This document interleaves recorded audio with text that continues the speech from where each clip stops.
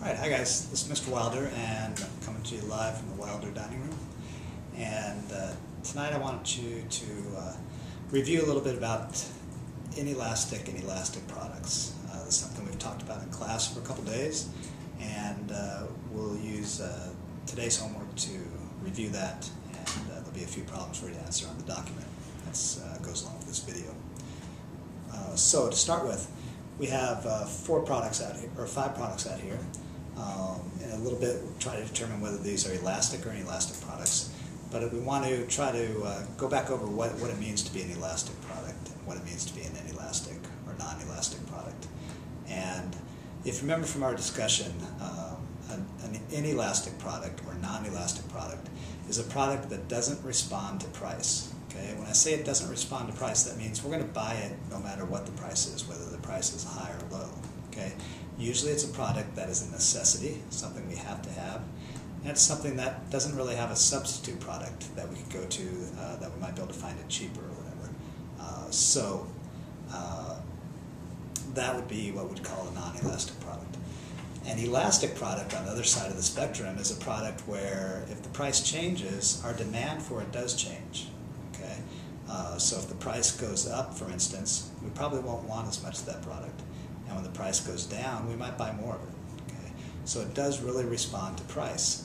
And the idea here is, again, an elastic product is a product that doesn't really, if the price changes, it's going to affect whether we want it. Okay? Non-elastic product, if the price changes, it doesn't affect whether we want it or not. So let's think about these products up here. We got product A, B, C, D, and E. Okay? And while we're going through the video, I might have you tell you to stop the video for a second and answer the first question or the second question that's on the document. Our first product here is the gallon of milk or half gallon of milk, and that's product A. And I want you to take a second and think about whether that would be an elastic or a non-elastic product or inelastic product. And again, think about milk. Is it something we have to have? Is there something that has a lot of substitutes? Okay, and does it respond to price or not? Okay, now take a second and then go ahead and answer on the form whether that is elastic or inelastic. All right, our second product, B here, is the toothpaste. Take a second and think about that product, whether it is elastic or inelastic, and then go ahead and answer the question on the form. Question number 2. All right, our third product here is medicine, and that's product C. And again, think about that product. Is that something that's elastic or inelastic? And then go ahead and answer the question number 3 on the form. Our next product here is the Diet Pepsi, and Diet Pepsi is product E, or product D, and then go ahead and look at your form and answer the question number 4, whether that product is elastic or inelastic. And our last product here is E, it's the banana. Take a second and think about the banana, whether that it would be elastic or inelastic. And answer question number 5.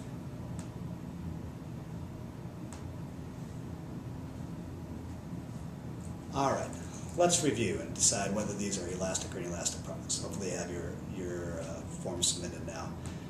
The product number A, or letter A, was the milk. And let's think about milk. Is there a lot of products that you can replace milk with? If you think about it, there's really not. I mean, there's other things you can drink, but milk is a pretty specific product that, for instance, kids need and that a lot of recipes call for. So even if milk does go up in price, we're probably still going to buy it. We might try to look for ways that we can not use as much milk, but we're still going to buy milk. So that makes it more of an inelastic product. Product B was the toothpaste. And toothpaste, again, is kind of a necessity. It keeps our teeth clean, keeps our breath smelling fresh. And again, if the price does go up on toothpaste, we're probably still going to use it. Now, if it goes up so much, maybe we're going to try to find something else to use, whether it's baking soda or something like that. But for most of us, if we go into the store, and even if it's gone up 20 cents, 30 cents, or maybe even $1, if If we need some toothpaste, we're going to buy it because we want to have clean teeth and we want to have good smelling breath. So toothpaste would be inelastic, B.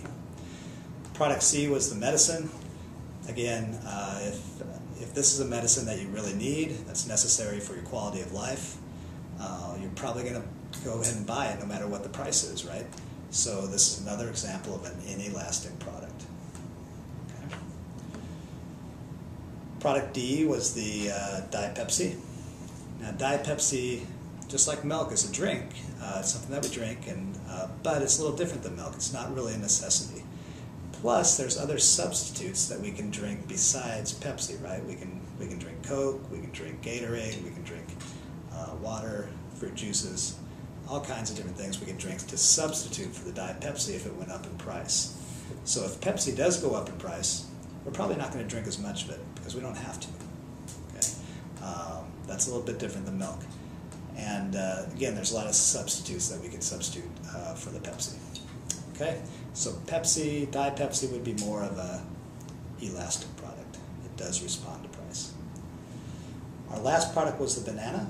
Okay, bananas are a fruit that we don't have to have. It's not like you have to eat a banana every day or every other day or whatever.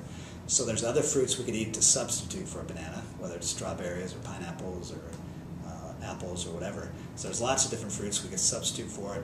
If the price of bananas went up significantly, odds are we would start buying less bananas. Okay, unless for some reason maybe you're a monkey, but otherwise you wouldn't. So bananas are more of an elastic product. Okay, it does respond to price, and kind of if price goes down on bananas, maybe we're going to buy more of them. That's another example of why it's an elastic product. Okay. So milk, inelastic, toothpaste, inelastic, medicine, inelastic, the pop, elastic, and banana, elastic. Hopefully this was a good review for you. Thanks for watching the video. Make sure you get that form submitted, and I'll see you tomorrow.